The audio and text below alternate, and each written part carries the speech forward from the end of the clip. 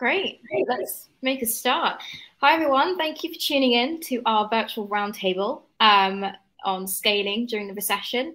So I think just to start, we'll do some quick introductions. So I'm your moderator for today. I'm Binal. I'm one of the DG content execs at Cognism. And yeah, I'm a panelist. Do you want to introduce yourself, Jon? Should we start with you?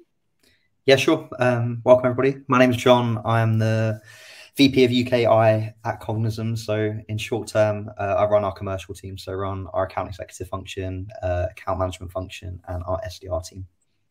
And I'll pass it over to Ashleigh. Yeah. Hi, everyone. My name is Ashleigh Early. I am the founder and CEO of Other Side of Sales. I'm also a trainer with Winning by Design. And I'm an American by birth, but I live in the Netherlands.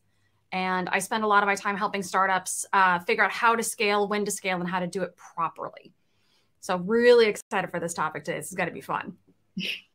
I guess, Thomas, that leaves you. Oh, is it nowhere near as interesting as these guys, but I'm the enterprise sales manager at Cognism. So looking after our enterprise function, lucky enough to be working under Jon, who's a great mentor and leader. So yeah, that's me.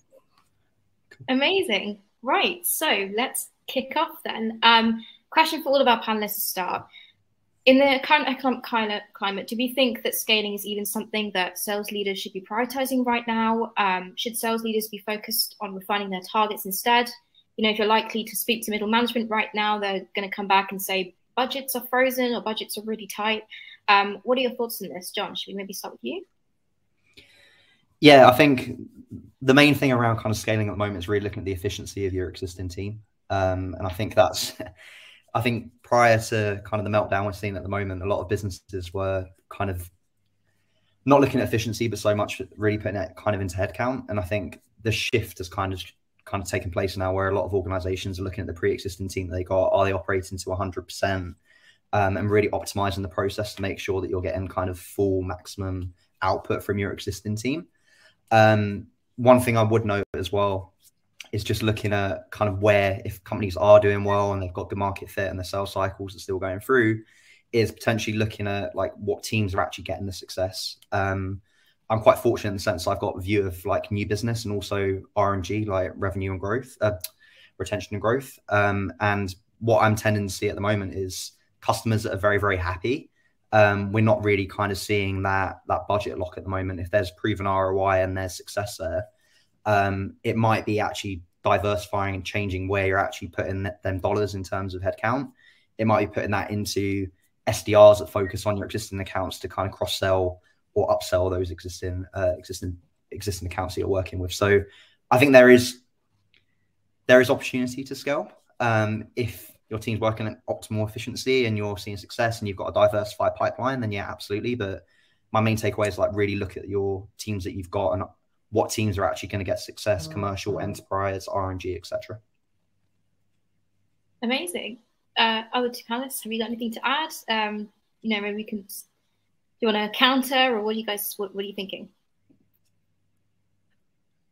I mean, to be perfectly honest, I'd want to echo what Jon's saying because I totally understand where he's coming from. I mean, speaking before Cognism, like even the place I worked at previously, using Snowflake as a great example. So during the sort of COVID uncertainty, they actually did scale. I know, obviously, everyone uses data. There was a great fit there. You know, no one's going to sort of give up on using data. But the way they did that in particular, and the VP that I learned from at Snowflake, it was around the target customer base. If you find the ideal fit customer, number one, you're in a great place. But the second piece, as Jon said, is those customers with the higher net dollar retention rate, the happier customers, they tend to don't have that hesitation of spending more because, again, the ROI is proven, like Jon said. So I think if the process is refined, you can give scale some priority. It sounds weird to say scale if you're doing well, but if you've got the process well and obviously your product is doing well in the current climate, then nothing should really hold you back as long as that, you know, that additional foundation is already there. I think you guys are kind of nailing it. But one thing I feel like we need to clarify here is, what do we mean by scale? Because everyone always thinks of scale in terms of headcount. And hiring people from a headcount perspective hits companies financially differently depending on what country you're in, tax status, reporting, a bunch of different factors, none of which have anything to do with whether or not you've got the process nailed down. So I've worked with companies that literally cannot hire anyone else because the way salary hits the budget, they just can't do it. And I've worked with companies that, you know, kind of throw caution to the wind and will hire anyone and everyone all the time because they can't do, it's called CapEx and OpEx. Capital expenditure, one-time expenditure, operating expenditure is recurring expenditure. So salary is OpEx, commission is CapEx in most companies. And it's a subtle nuance, but you can scale using a lot of different things. You can scale using tools, you know, using a tool like Cognism to add a new way for your reps to reach out. Have to do a subtle plug there. Using other tools to increase efficiency of your sales teams. You can do other things to scale without actually adding headcount. And I think, Jonathan, you kind of hit that point where, you know, a year ago, a lot of people were dealing with, oh yeah, we'll just hire everyone and we'll throw bodies at the problem. Not the first time we've seen this, won't be the last. It's just like the ebbs and flows of the markets. Recessions happen. It's not big. It's not scary. It makes things a bit unsteady, but everything will be fine in the long term if you could just take a step back and look at it. And part of one of the ebbs and flows of the economy is people kind of alternating between throw bodies at it and throw efficiency at it. So every company goes through these motions. It's a push-pull. It happens all the time. But part of what I think sales leaders need to do is think about what sort of scale is actually needed. How are we defining it? And then, okay, is this really the right way for us to do it? Because to Thomas's point, Snowflake is a great example. They had to scale using bodies because they literally they have one of the best tech stacks I've ever seen. They have killer leadership. I love the team over there. They needed bodies because they had a proven system that was ready to go and a target market that was hot to trot. I spent most of my career in sales in security, which I jokingly say is one of the most recession-proof industries because no one's ever not going to buy security because you need that. But even then, the way they do it is still that same kind of efficiency bodies. And it goes back and forth. And when a company gets that wrong, that's when you end up with the dreaded layoffs. And it happens. It sucks. It happens. You move on. I'm happy to see a lot of sales leaders getting more understanding of that in the interview process because if you were only at a company for a few months and you got laid off, it is not your fault. You do not have a black mark. You're not a job hopper. People know. I was laid off 5 times in 4 years. It's fine. People get used to it. And if a company really can't understand that, then you don't want to work there anyway. But like layoffs are more about leadership getting that balance wrong than somebody scaling at the wrong time, I think. So a couple definitions there. And to agree to that, also, what I would say is that a lot of companies who thought they had it right then encountered something like a recession or COVID. And then all of a sudden they didn't think they had it right and they panicked and it was first in, first out. You know, they got rid of so many people. Oh, God. I know someone who literally hired, who was in the unfortunate position, a sales leader who was given full permission to scale, hired 30 salespeople in fall of 2019 to take the team from like 20 people to 50. 80% of them ended up getting laid off in March, April, because there's no way to see COVID coming. That sales leader did everything right. They scaled properly and they got thrown a curveball. Sure.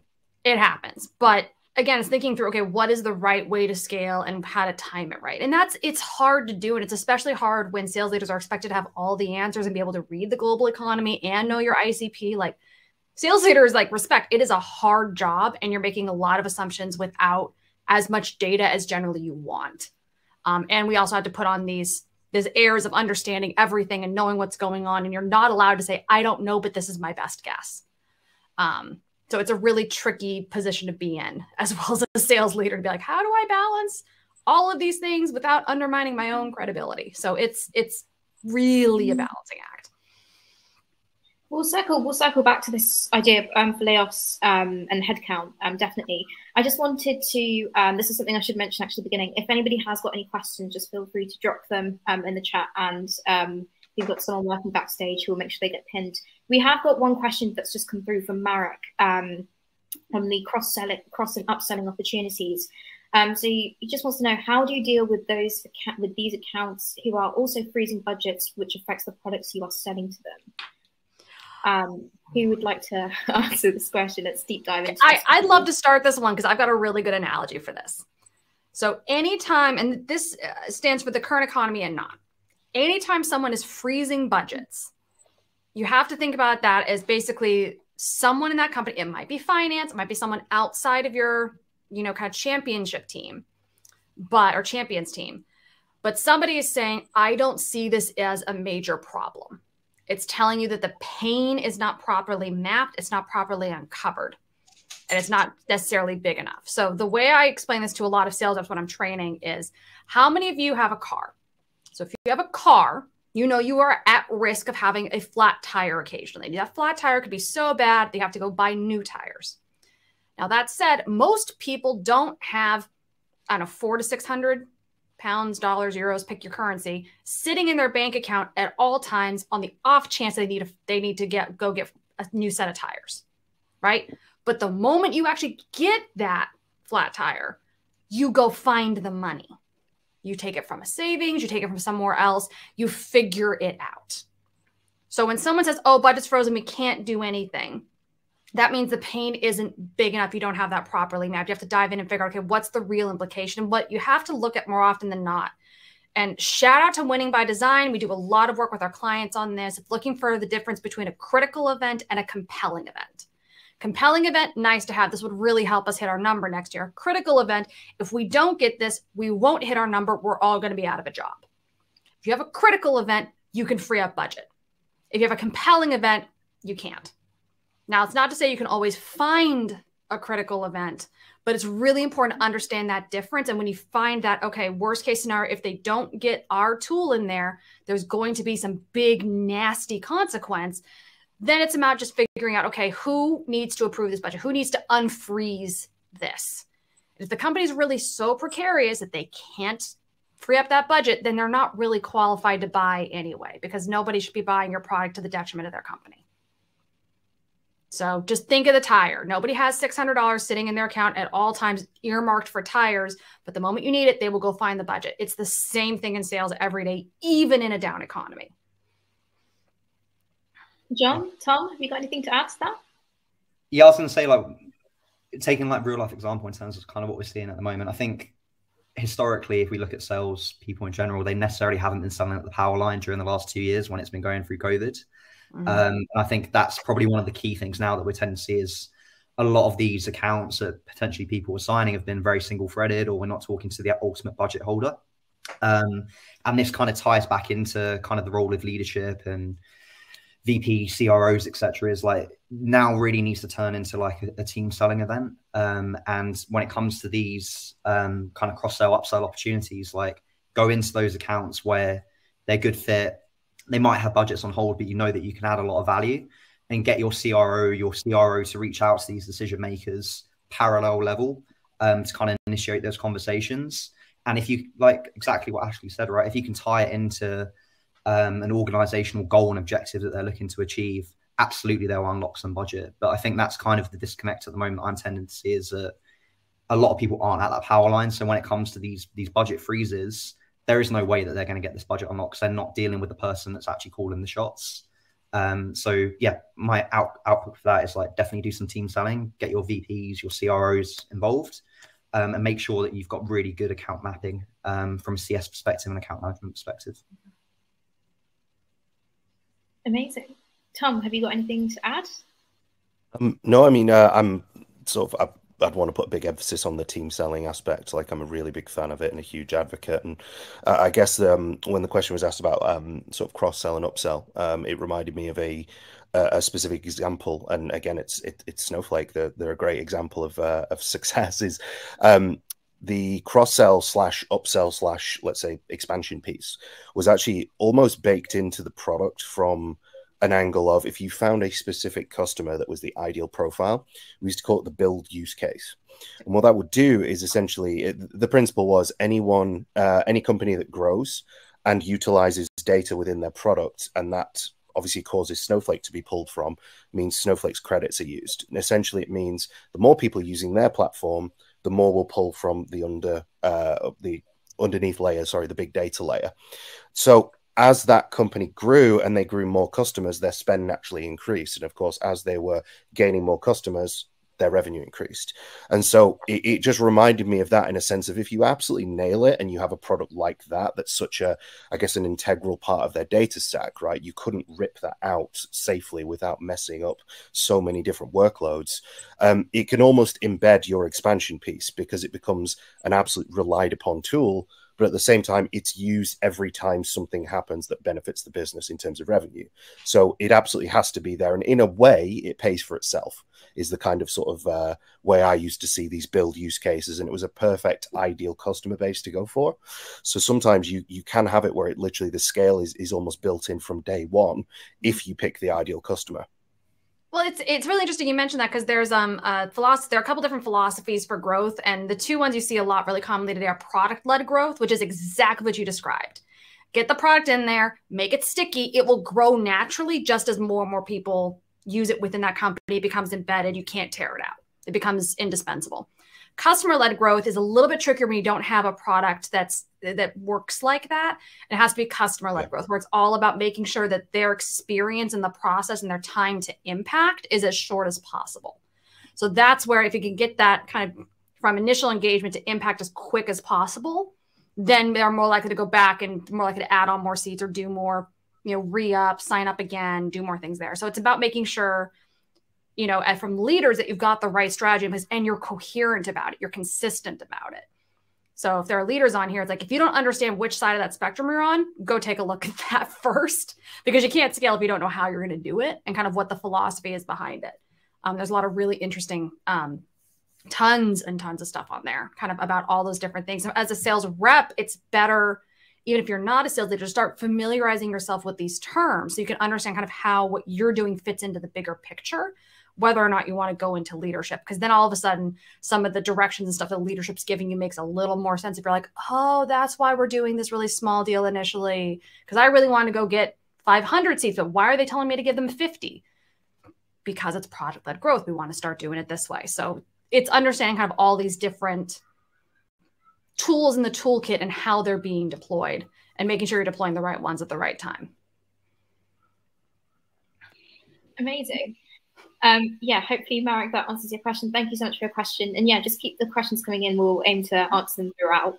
I just want to, let's go back to this idea of layoffs for a second. Obviously, reps right now, layoffs it's like the nightmare word that they're all hearing.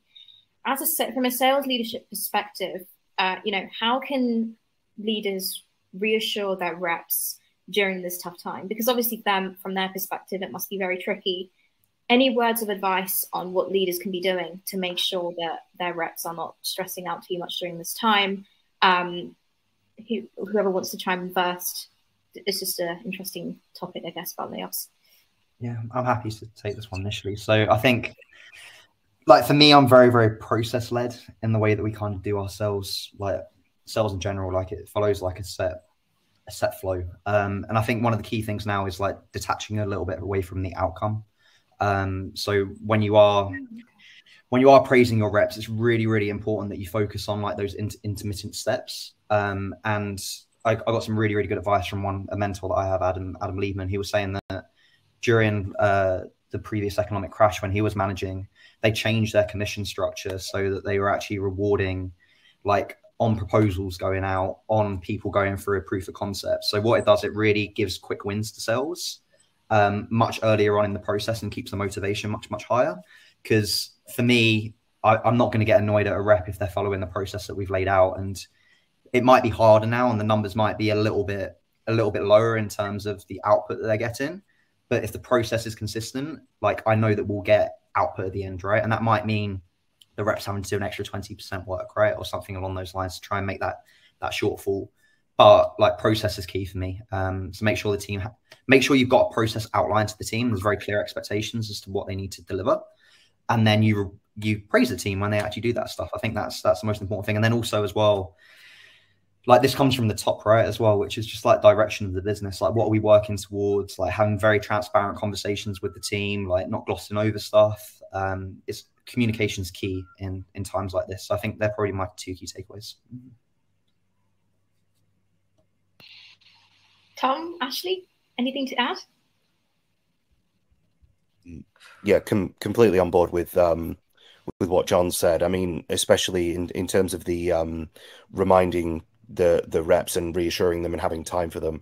A lot of it, I think, is just being present. And that's not in a sense of the product being present. Obviously, the pipeline, that's a separate thing, but being present for the actual team in terms of what they need and following up on things, and even just being, I guess, that emotional shoulder to lean on, because you know, times are tough. Like if you cast back to when I was in IC and way back when I was an SDR, you know, you do have a sort of Damocles above your head in a lot of sense. And it's a case of making sure that that's, you know, you set realistic expectation, and you're also supporting them through that, outlining that it is a process. You know, sometimes it will be a roller coaster ride. Everyone, you know, says it on LinkedIn. You hear it. It's a cliche, right, to say sales is a roller coaster, but it's absolutely true. You know, sometimes you'll have even the most confident reps will come to you and say, you know, hey, look, I haven't hit target for a couple of months. Like, am I in any danger? All they need is that reassurance of, well, actually, no, because your activity's high. You've built a great amount of pipeline. That means the presence of our product is being pushed out there. And that means you're building the pipeline for Q2 next year, let's say. Sales is a long game in enterprise. I'm probably talking specifically from that angle, I guess, but it's a long game. Run rate stuff. It really, I've seen this repeatedly. Same thing. If the activity's there, you do get it back. I call it karma. I don't pretend to be touching any of the religious implications of the word, but it really is what you put in, you will get back out. Probably not when you want it, which would be like right now in my paycheck, but you will get it there. And honestly, the story I tell people all the time is I was covering, when I was an SDR, I was covering New York and Long Island, specifically during Hurricane Superstorm Sandy. My territory literally went underwater for 2 months. Like, I'm not going to call people and be like, hi, let's talk about your network security. I mean, I had to, but like my calls were, hi, are you and your family okay? No? All right, no problem. You focus on them. I'll call you back in a couple months.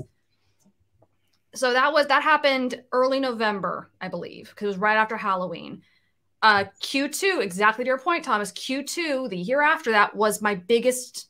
I mean, I broke all sorts of company records for meetings, but because people were coming back to me saying, hey, thanks for being respectful, ready to talk now. What does your schedule look like? So like the first 2 weeks of that month, I remember it was weird. I booked 80% of my meetings off of replies. My call numbers dropped precipitously. My boss got scared, but then so I was booking, instead of 1 meeting a day, 3 to 4 a day for like 2 weeks. It was insane. But it's that karma. So the activity being high, you might not see it now, but you will see it eventually. It's also, I tell reps a lot, it's a CYA, or cover your because while there is last in, first out, more than anything else, companies will keep the people who are showing that they're working. Show you're doing the work, you're giving yourself a lot of insurance. The other side of that, though, I think it's important for leaders to understand is you have to call out the anxiety.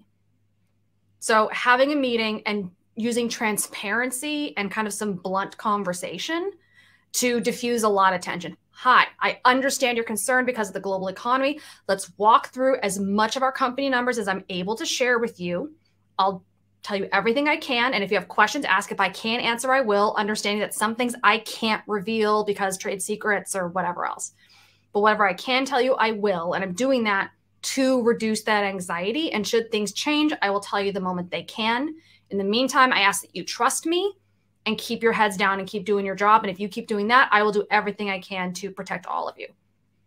The other side of that, though, is I think leaders have to accept, if your reps are anxious about a layoff, it's not because of the global economy. It's probably because of how you've treated them the past 18 months. If you have a history for letting people go after 1 month, 1 quarter of bad performance, of course, everyone on your team is going to be nervous. They're going to have a bad quarter because of the economy, not because of anything they did. So there's also, I think, the cultural component that if you've got that culture right now, there's not a lot you can do right now that will fix it. You can just be aware of it and fix it for next time. So making sure you do the transparency thing, but also understanding, like, you have to take ownership for, if your team is terrified of you, they probably have a reason to because of your behavior. And at some point you have to own that. Yeah, I'll say just on Ashleigh's point, it's such a good point. Like, look at your top sellers in the organization that you've got, like your account executives.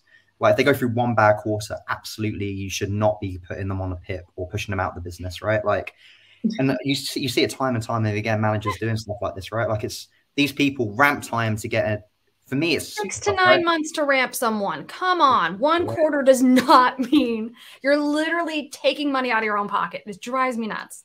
Yeah. And I think sales leadership have a major role in play in this as well. Like, you should be having conversations with your finance team, like try and get some concessions like up front and be like, if 50% of the team miss their number, like that is not down to individual rep performance. That's due to quotas being too high. And what obviously you don't say this to the reps, right? Because they want to be performing 100% during the quarter. But in the event that it comes to the end of the quarter and they miss 50%, miss the number, how are we actually going to compensate them? And how are we actually going to make sure that we retain them going into next year when things bounce back? So yeah, I think we need to have those conversations. The other thing I'd like to say as well is a lot of onus is always put on the reps, right? Like it's really down to the organization as well, right? Like, how are you as a sales leadership team making sure that you're giving them the right accounts to go after during a recession? Like, I'm sure there's many software companies that sell software companies and they've got a very, very wide TAM, right? And they stick to what they know rather than diversify into areas that are a bit more stable in the market at the moment. And if you're not putting the infrastructure in place for the reps, how can you expect them to perform and have the insight? Like, all of this kind of stuff should be taken by leadership at the top.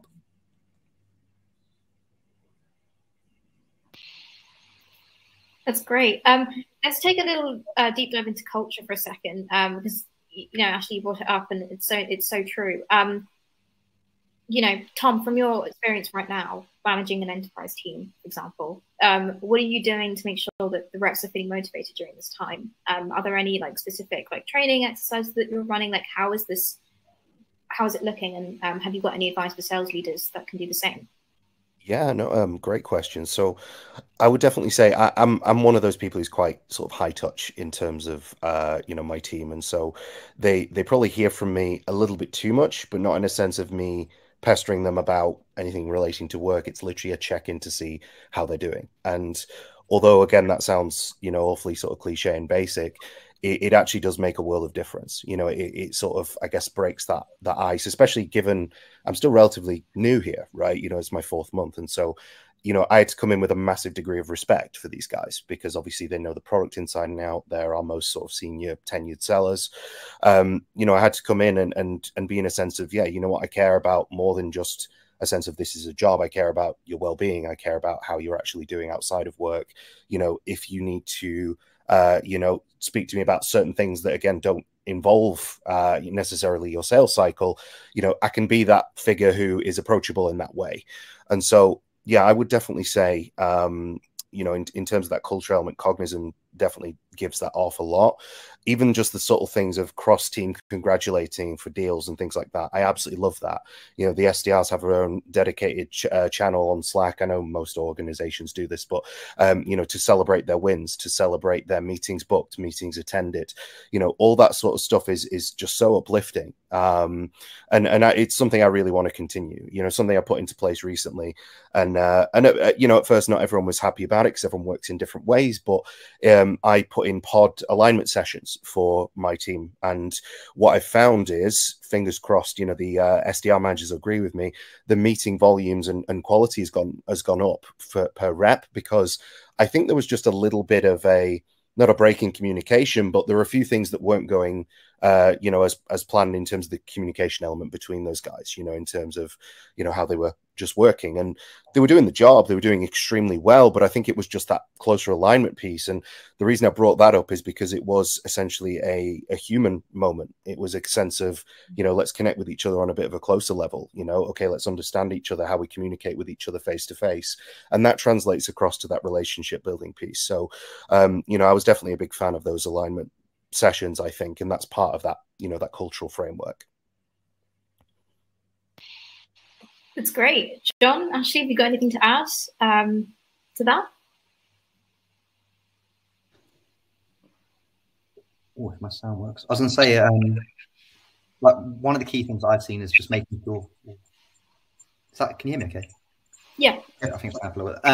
One of the key things I was going to say is just make the team understand how their quota is achievable and lay it out in very, very simple terms. That's probably the key thing in this climate is it's all well and good plucking a number out of the air, but how is that number actually achievable, and get the team to buy into that. And if they can understand the metrics that like lead to that number and that figure, they can backtrack into that as well. So I think motivation, apart from what Tom's talked about, which is like the transparency and communication, is like get them to understand like what the expectations are and how that's achievable. That's probably one of the most important things. Yeah. I'll kind of take another step beyond that. Kind of the third level down from that, I think, is anytime when you know you're heading into a slower season, a slower economy, something like that, as leaders, that's your time to double down on training and fundamentals. That's the time to start focusing on, like, I hate to always use sports analogies. I come from the world of it was very, very competitive, but music. And it's the same thing. Like, if you know you've got a crazy hard piece to do, you go through and you drill those specific sections ad nauseum until you kind of can't mess them up. And you do that in a safe environment. A slow economy is a great time to be focusing on those fundamentals, to get that volume in, to make sure you're really locking stuff in. It's a great time to get experimental, to try some new things. I know we talked about, hey, we just need to focus on this one ICP. Well, okay, we can keep 80% on there, but let's take 20% of the team and start trying to break some new markets, see what we think might have some better opportunities.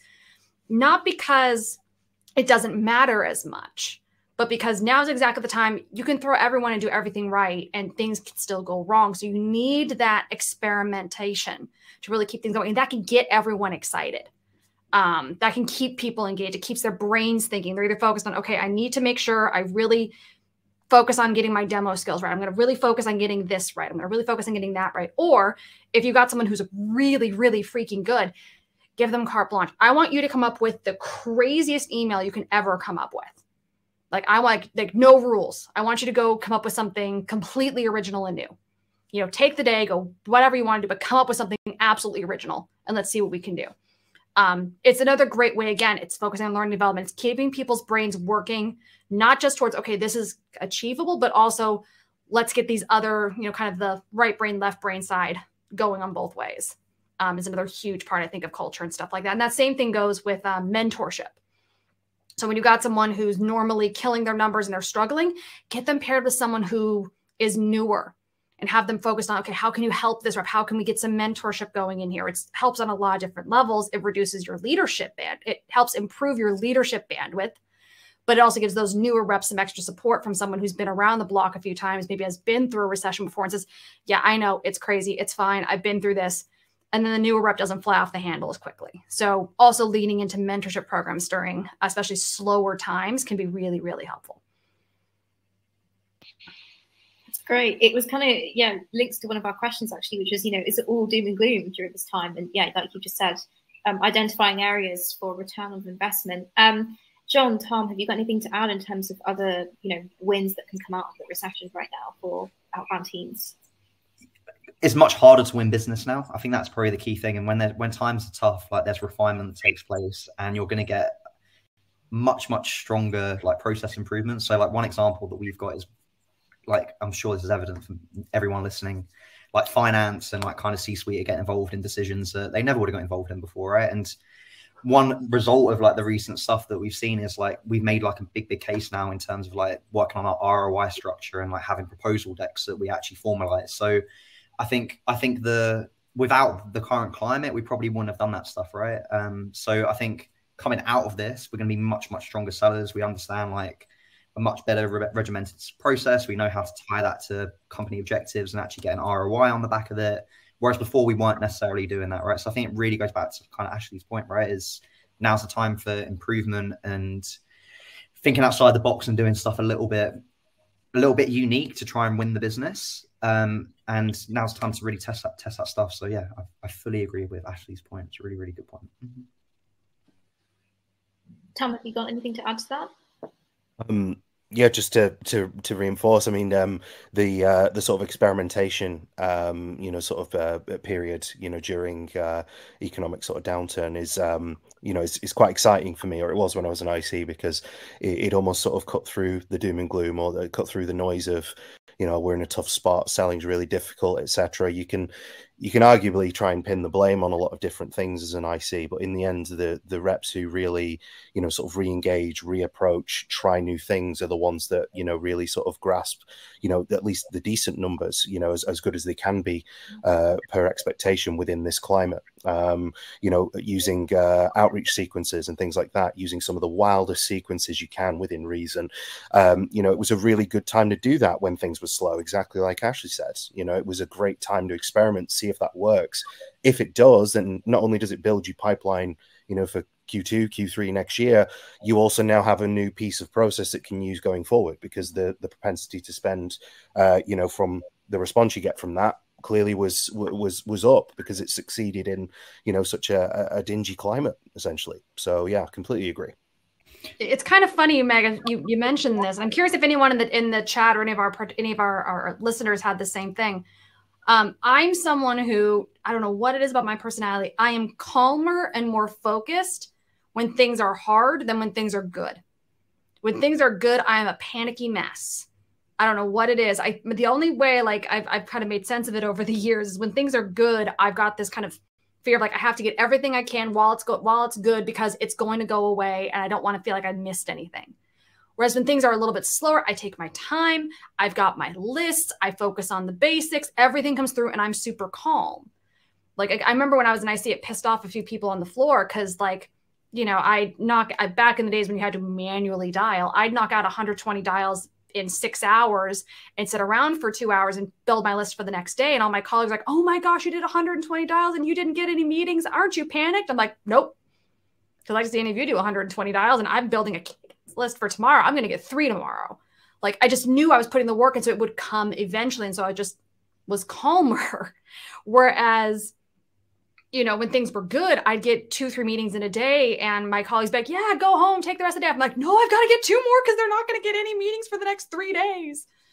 Like, it's kind of an inverse thing. I don't think I'm the only one, but I know there's a few other people that I've met over the years that are kind of like that too. So, except there are different personalities on your team as well. Well, let's talk about this, Jon. Tom, do you agree? Have you kind of identified that? Really quick, just on the point of like doom and gloom, I think that's a really important note. Like talking like late stage pipeline, like I think sellers just need to have a little bit more concessions in today's environment, and that's like know what your concessions are and make sure that you have a little bit of flexibility with buyers, right? There's a lot of buyers that do want to still purchase, but they have got some kind of restraints, right? And they're very, very risk averse, right? So how do you limit that risk that they've got? So it might be starting with a smaller POC, right? And getting tangible metrics in terms of how you roll into that bigger contract. Like, don't necessarily try and get the full whack. It's great if you can get the full whack in new business today. But understand that that kind of delay period is probably going to take a little bit of time. So I think that's probably one of the key things I'll say. Like, it might be not doom and gloom. You just need to start a little bit smaller and have a little bit more concessions. And that could really work. But and understand how they're defining risk. That's something I think a lot of sellers struggle with, is like, oh, well, I'm giving you a money back guarantee, or I'm giving you this. Why won't you? Because that doesn't necessarily match how their finance team, how their CEO is thinking about risk. So it's making sure you take the time to ask those questions, especially in enterprise. I mean, Thomas, I feel like this is like enterprise 101, is you go in, it's assume nothing. Everything has to be defined by the client. And it's way too easy to go in and think, oh, look at my ROI calculator. Nah, you got to basically help them build their own using their definitions. Yeah, absolutely. Yeah, building that business case, and part of building that business case is, you know, again, probing them for the answers that you need. And those answers are, you know, very volumetric. They come from a lot of different angles, a lot of different perspectives. You know, multi-threading is, you know, a term that's often overused, but I'm glad it is, because it really summarizes like all the different angles you have to go to. And you're exactly right. You know, like, what is risk to certain areas, and so I guess when you encounter, you know, more difficult, you know, sort of stakeholders, let's say within procurement, right, they're going to be very risk adverse because it's their neck on the line. But if you've produced a good enough business case an ROI they can at least relate to, and then maybe, you know, you've pulled on some personal levers, you know, some personal drivers from them. So, okay, yeah, let's build into the business case that you haggled us down a little bit. You know, it can be about appearances, you know, so many different factors. Moment procurement gets in there, like this is like my number one trip. If you are in a deal and procurement gets involved, ask procurement how they're paid. Ask them how they're paid. How are you going to make money on this? Do you have to negotiate % off total deal off, or are you off % monthly? Okay, great. Thanks for telling me that. Here's what I propose. Just be blunt and ask them. They might get a little cagey. It doesn't happen often. They get a little freaked out, but it shows you know what the game is. It shows you're not going to get pushed around. And more than anything else, more often than not, they say, oh, I just have to go. I'm, you know, compensated off of % saved off the total, off the TCV. Great. Okay. So let's take a look at these metrics so that you can get your TCV, but I'm still not, you know, giving you a Lamborghini for the price of a Corolla. And let's figure this out. Yeah. Kind of figuring that out. That's like my favorite procurement hack, is just ask them, how are they compensated? And if it's MRR, okay, great. Then let's look at, maybe we can play with term. We can play with payment terms. We can pay with all these other things, none of which involves actually lowering the amount of money you're collecting. But if you don't know how they're paid, then what they're doing is never going to make sense. And you're basically negotiating with one arm tied behind your back. So yeah, it doesn't matter how good your champion is. Amazing. Thanks, guys. Great stuff. I just want to quickly flag something that Marek has actually said in the comments. What we actually did in March 2020 when COVID hit and with lockdowns, etc., was to focus internally. So built internal learning programs, more trainings, re-engineering the website, SEO optimization, work on a solid marketing plan, etc. To continue to engage with our audience and remain top of mind. I just wanted to kind of flag that up because I think that's kind of links really well into what you guys are chatting about. Any thoughts on that at all, just before we move on? Yeah, I think that's a great point, and it literally reminds me of something that Jon mentioned to me before this call, in that he had a chat with our CEO, and it was a sense of even during, you know, the sort of tougher climates, even if deals aren't closing as quick as you want them to, because you're building that pipeline and that presence in the market, that's so much more powerful than obviously just relying on a small amount of deals coming in and just sort of facing it. Just keep building the pipeline up. And so when it comes to obviously relating that to internal growth, you know, lean on the people that are obviously have brought you to the place you are right now. You know, obviously make sure they're empowered, make sure they have everything they need. And yeah, it might mean you have to spend a bit of money in, you know, a tough climate, but heck, it's going to pay you back miles and miles into the future, like in terms of not only pipeline but employee satisfaction. So I think it's a really, really good point. Really, really glad that was brought up. Yeah, I'll say like one thing on that as well, which is great, is like the crossover between inbound and outbound. Like everyone views them so separately, right? Like I think this is just a brilliant example of how outbound delayed then comes inbound, and it's all about that customer journey. And the benefit of that as well is, from an outbound perspective, if you're putting out such good messaging at the moment, you're going after the right fit accounts. That means when things do turn, the inbounds that are coming in are going to be brilliant accounts that have a very high net dollar retention, that are going to be brilliant customers, right? So like the fruits of labor, like doing the work now, will come in effect like much later. And I've, even as an IC, right, I've seen this when I first started Cognism as an SDR, I think I got an email once from someone like two years prior to that saying now's the right time, right? So if you put the work in when time's a little bit quiet, people aren't necessarily having loads of outbound meetings, but you're top of mind, like it will 100% come back in return later. Two things I want to add on to that, I think, that are really important to call out. One is do not shy away from taking meetings with people who tell you they cannot buy right now because budget's frozen and stuff like that. Like, you can start the sales process while the budget's frozen, get everything ready to go. In the moment the budget's unfrozen, it's a quick deal. So one, like I've worked with some companies, I've recommended them dropping kind of the B from the BANT criteria for the next 6 months. Take all the meetings you can, talk to everybody you can, make sure you're not leaving anything on the table. So that's a really important thing. But two, I think something in Marek's thing that I think is really important, and I've seen a couple companies do that's really helpful in a down economy, double down on case studies. Go to all your best clients, get them to do a case study. One, it reinforces to them the ROI that you delivered to them, so they're more likely to actually stay, even if you have to anonymize it. Two, it arms your team with a ton of amazing stories they can start using immediately to get more people involved. And when the economy picks up again and no one's got time to do this stuff, you're not constantly beating down people's doors trying to do this stuff. So like now is a great time. The next 6 months is going to be an incredible time to get your clients' attention. Do those case studies, reinforce your value to your best clients, and kind of go from there. So I'd say like I take your top 10% of clients and try and get, if you haven't done a case study with them yet, get a case study done, even if you have to anonymize it to be like a SaaS company in San Francisco or in California. That's still incredibly valuable, even if you can't get their exact name. So Ashleigh made such a good point there around like the metric that you're measuring the team on. Like especially today, right? Like it's much better to have your account executive taking it earlier in the sales process and having extremely strict qualification where people aren't getting through to the AEs. And we done that 100%. We done exactly what Ashleigh said, right? We removed budget from the criteria, and all we have is ANT, and we bring the AEs in much earlier into the sales process. So they have more conversations. So it's a superb point. Like 100% do that. I'd say honestly, most of the companies I work with now are at the point where they're just an "and." They don't even have timeline in there because they know timeline's so fluid. It's just the moment the budget opens up, they'll talk to you about it. So they just go for authority and need and go from there. And that's better for enterprise, less better if you're dealing with, say, your ACV is sub 20K. You're probably still going to want T in there because your deal cycle is just going to be slower. But especially if you're looking at something that's a 6-figure deal, you're probably like, you might want to even think about potentially looking at, okay, well, how are we defining timeline and stuff like that? So it all speaks to kind of this theme of the day, I feel like, is like the iteration of every single step in the process. There's a guy, and I love him on a British program. I'm about to bring this guy up, whose name's Dave Brailsford.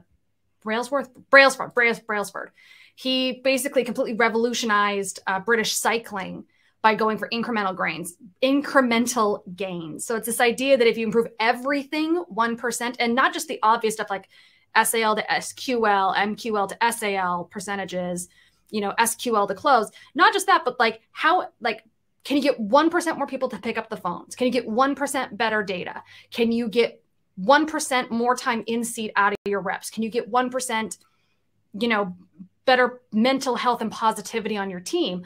All of those things added up really make a big difference. And now's the time to go and try and experiment with this stuff to get those incremental gains. You'll know that A, you're getting everything you can out of this economy. And then B, when things actually turn around, then you really have a rocket ship. Then you're really, as we say sometimes in the States, cooking with gas.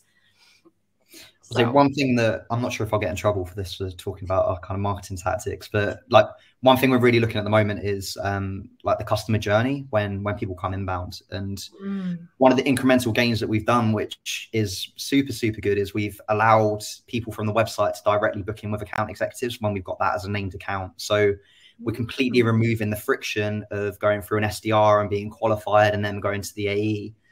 If people are in market at the moment looking to buy, coming inbound, like absolutely get them in front of like your sales team, rather than having to go through like multiple layers of qualification, etc. So assuming your AEs are properly trained and will actually follow these things up. I worked at companies where we did that and was back with the SDRs within 60 days because the AEs were not consistent on that follow-up. Yeah. So as long as you're trained, yes.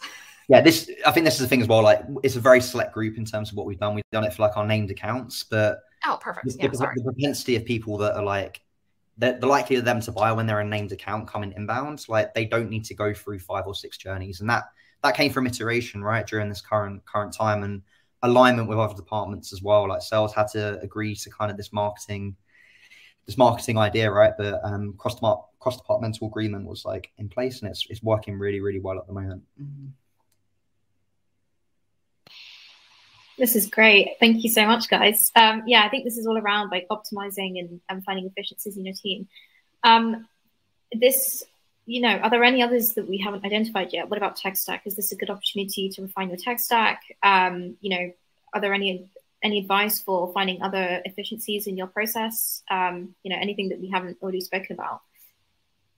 Yes, there's one I definitely touch upon just from my sort of previous work, and I'm not trying to plug any previous companies, but they were very, very good in terms of back-end data. And so I'd say right now, the absolute importance of reporting and reliance on decision making from data is absolutely paramount. So when you mentioned tech stack, straight away it came to the front of mind. Not only your back-end tech stacks, obviously your storage layer, obviously transformational piece, and obviously your ingestion. It's a sense of the front end too. So obviously things like your CRM, does that need refining? Is it easy to obviously integrate your other sort of SaaS solutions into that? And obviously Cognism falls into that piece very well because it's a sales business intelligence tool essentially. But the more sort of data you have consolidated into one place is always going to be, you know, it's always going to lead to a sort of stronger weathering of the storm, so to speak. And so a big challenge I used to see when I worked, you know, specifically in data was bringing together data silos. So obviously having, you know, sort of nested pots of data in multiple different places. None of it was really being used in the right way, or it was being used in a way where it was restricted to certain users, not accessible by others, which could obviously help their sales cycle or help their marketing activity, etc.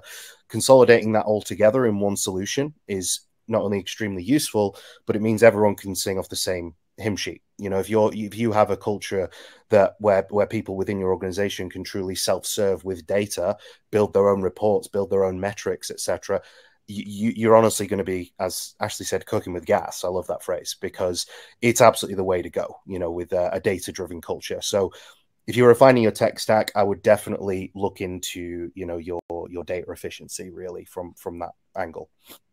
I got to second that because it's funny, we say tech stack and everyone thinks dialers and sales engagement and all the data. Start with your data. Are you actually getting good names, good emails, good phones, period?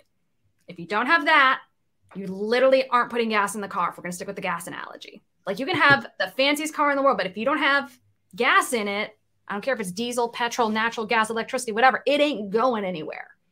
And that's something that I think a lot of sales leaders overlook painfully into their own detriment. They think, oh, look at us. We've got this perfect, great tech stack and no leads going into it.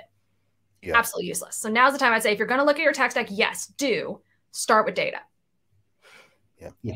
I think one thing is just looking at our tech stack as well. Like we're probably in the boat that's a little bit guilty. Is there's been so much innovation in a lot of these tech companies over the last like 12 months, 18 months, and they're kind of all converging into the same kind of space, right? Forecasting, sequencing, call recording. I'm sure if you look at the technology you've probably got mass crossover between a couple of them as well.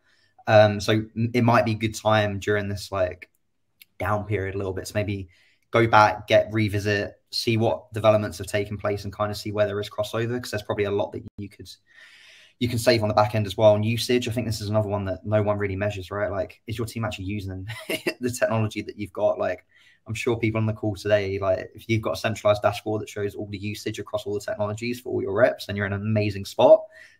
Even I don't have that. Like, I don't know what my team's using daily, right? So go back to the basics, start looking at all that stuff, and then refine your tech stack based on that. Just subtle thing here. If you're struggling with this, please hit up ashleighearly.com on Twitter, LinkedIn, whatever else. I do what I call technology audits for companies all the time to kind of address exactly that question, potentially build dashboards, stuff like that. It's a tricky thing to do. And a lot of it usually comes down to how, I'd say more often than not, I go in a company and say your tech stack's fine. You just haven't trained your team properly on it, or you haven't set it up to be properly user-friendly enough. So it's like, oh, look, we've got all these different tools. Yeah, and none of them actually talk to each other because you haven't set up the APIs right. And none of them actually, so they're ending up actually doing more work transcribing everything between all the different data silos, Thomas, to your point. So it's like, great, that's great that, you know, Outreach and Salesforce talk to each other. But if they're having to go and pull the alerts manually from ZoomInfo or whatever else, that's absolutely useless. Or whatever other data intelligence you're dealing with. Or, oh, we can't do this because security or whatever else. So like it can be tricky. And then it's also, again, that level of like, okay, well, oh, our BDRs are great at using this stuff, but our enterprise AEs suck at it. Why? Let's take a look at kind of that stuff too. So it's like, before you go buying new tools, look at what you've got. Are people actually using it? Are they set up properly? And then, okay, what else might we need? And now is a great time to buy Sales Tech. That was a great time to buy Sales Tech. It is absolutely a buyer's market. So if you're actually in the market, you can get some very aggressive deals from your sales reps right now. Hate to say it on this call, but it's kind of true. I don't know if you agree with this, Ashleigh, but I guess there's in some organizations that are new to, let's say, adopting the cloud and that, you know, side of data, there's been a bit of a stigma / fear of the back end data, the big data, you know, because that's for the SQL developers, right? That's for the data scientists, you know, machine learning staff, things like that. In actual fact, if you have your big data or your back end data plugged into something visualization like Tableau, literally anyone can start using that. And so if you become truly, you know, self-served in data, it empowers everybody. You know, it really, really does. And obviously, you know, you wouldn't want anyone being able to edit the back-end data, right? You'd need to put specific user access on it. But at the same time, just for viewing it from a visualization perspective and having a nice, you know, pie chart in front of you that says, okay, we can go in this direction safely, there's nothing better. You know, it's based on pure fact. So, yeah, I found overcoming that stigma of back-end data and realizing that actually it can be used by anybody is a real step forward, I think, for cloud adoption, at least anyway. Yeah, I call it kind of old school sales, new school sales. Old school sales is, you know, Glenn Gary, Glenn Ross, Wolf of Wall Street, pound the phones, don't take no for an answer. New school sales is let's go on Tableau and see what markets haven't peaked yet, but we're getting some additional traction in this month, and going and getting smarter in there. And there's a great question actually in the chat I saw from Thomas Bullman. How can a high performing AE SDR stand up in their company aside from revenue and pipeline? Doing stuff like that. Like asking for, hey, I want to go do some research. I want to go find and dig these things out. Taking a little bit of initiative. Hey, I've noticed that I'm getting more of this objection on on my calls these days. Here's how I'm answering it. Does anyone else have any better answers? It's speaking up about trends and going and looking for trends. Even you don't have to be a data analyst, you don't have to be an operations specialist, but just flagging these things shows a higher level of thinking that literally, I cannot tell you after a decade as an overstrapped sales leader, I don't have the bandwidth in my brain to do some of this analysis sometimes. So if my rep comes up to me and says, hey, I've been getting a lot of really weird inbounds from Etsy sellers lately. Great. You just gave me a direction to go run in and see if I can get you guys some more leads in that trend or something like that. So speaking up about stuff like that is hugely helpful. And then ideally, I'll even tell you, hey, great, I'm going to get you access to Tableau. Can you go figure this out? Ping me if you have questions. Then you come back to me with a lovely presentation, a bunch of pie charts. I will love you forever, and you will be my best friend. And I will get you off my team as quick as I humanly possibly can, because I want to reward that initiative and that higher level thinking and kind of go through there. So 2 cents there. Amazing. Thanks, Ashleigh, for addressing that question, because I was going to bring that up. Thomas teed it up. I just followed up. I was like, ooh, good, perfect. We got 2 things there. Yeah, so we've got a few minutes left. We've only got 2 or 3 minutes left. I guess just any of our panelists, any last minute advice with the 2 minutes we have about, you know, scaling during this recession, you know, leading your outbound team during the recession right now. Any last minute thoughts?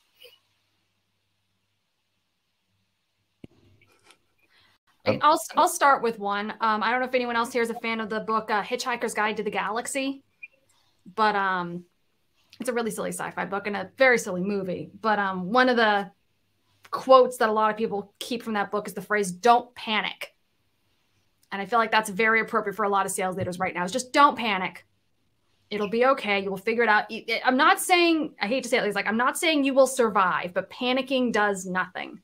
So the best thing you can do is just don't panic, focus on data, focus on your people. The outcome will be what the outcome will be. And you've got the best chance if you just don't panic. Yeah, 100%. I think like key thing for me is just like take a step back. Now it's time to look back, reflect, see where there are successes in the organization. You're probably still closing deals, what deals are closing, and then amplify that out, right? Like, as Ashleigh said, like, don't make any rash decisions, lead with data, and it will all get better soon, 100%.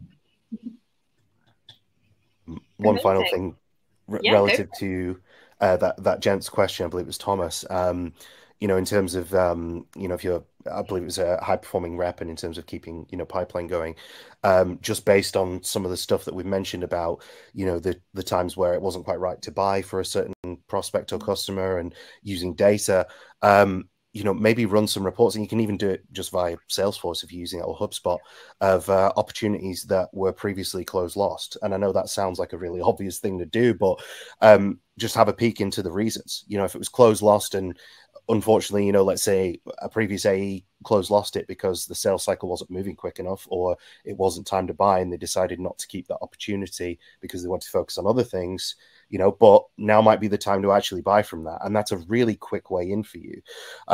The other final thing I would say on that as well is study the macroeconomic climate. So what's really hot in the uptake right now, then look for competitors of those organizations or competitors of organizations you've already onboarded.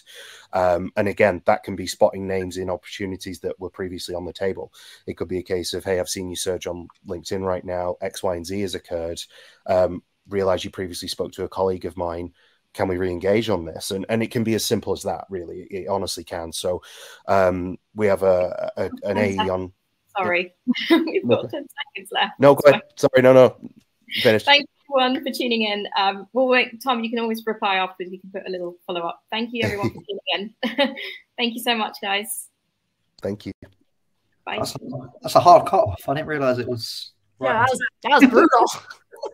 Anyway, cheers, Ashleigh. Really appreciate it. Thanks. Yeah, thank you, Ashleigh. Of course, anytime.